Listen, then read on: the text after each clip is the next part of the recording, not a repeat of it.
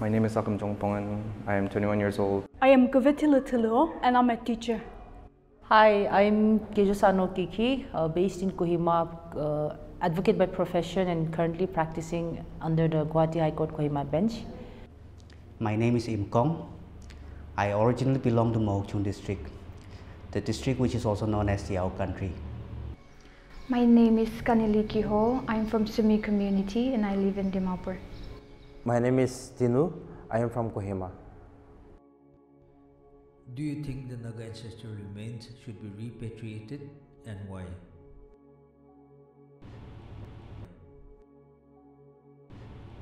Let me be honest. For someone who associates relics with history and the academic value it holds, I have to admit my initial reaction was rather lukewarm. The reluctance arose from a preconceived notion about museums and how I have always associated museums with preservation, besides the obvious challenge of safekeeping objects of such great value. I was like, we don't have the infrastructure or the resources.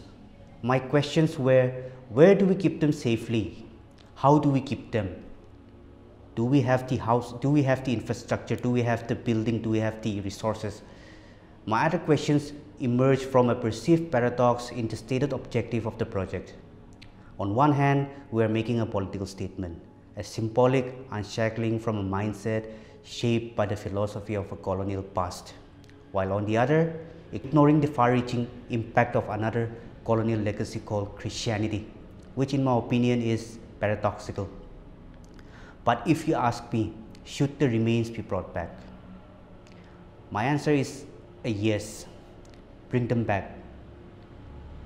Strictly speaking, from a historical point of view, I would want them to be preserved for posterity, for our children, for the future.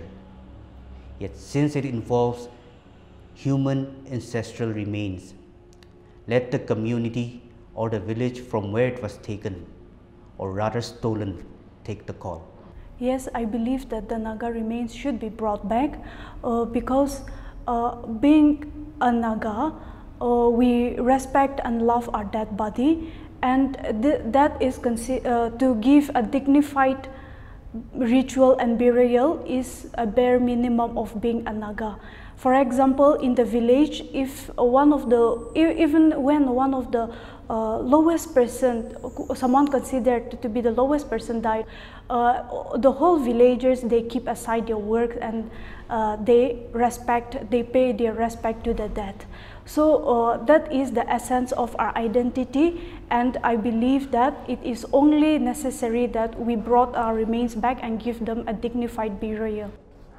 I think it should be brought back because every human deserves a respectful burial, and they are our ancestors. So we should bring their remains, and we should, pay proper respect and give a good burial to them. Yes, the remains of our Naga ancestors should definitely be brought back.